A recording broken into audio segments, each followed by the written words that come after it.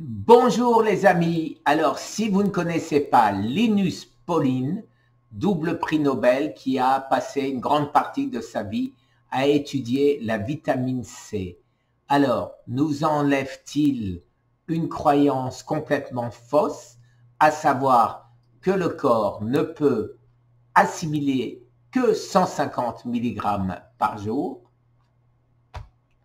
Je vous laisse écouter.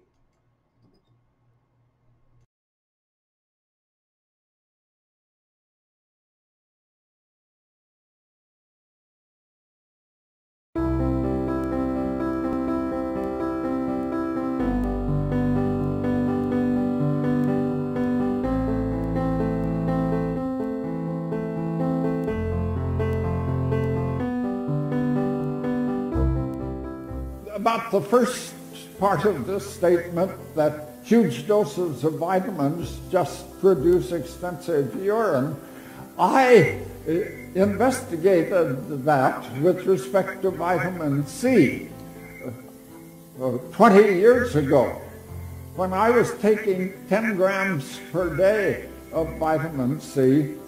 I collected my urine for 24 hours and analyzed it. I found that I was eliminating 15% of the 10 grams. So there's 1.5 grams in my urine.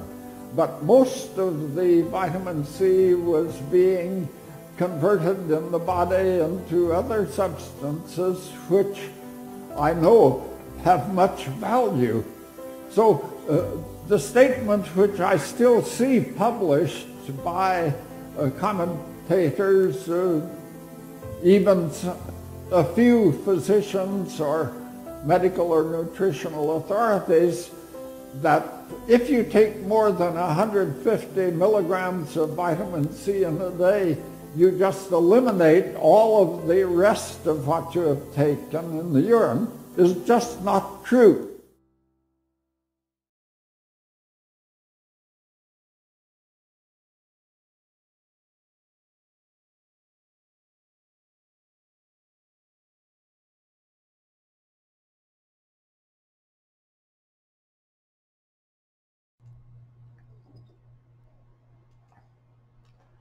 Alors, qu'en penser? Ben écoutez, est-ce que une fois de plus, la vitamine liposomale, la vitamine en injection, que pourtant Linus Pauling recommandait aussi, non pas la liposomale, mais celle en injection, dans le cadre du cancer, mais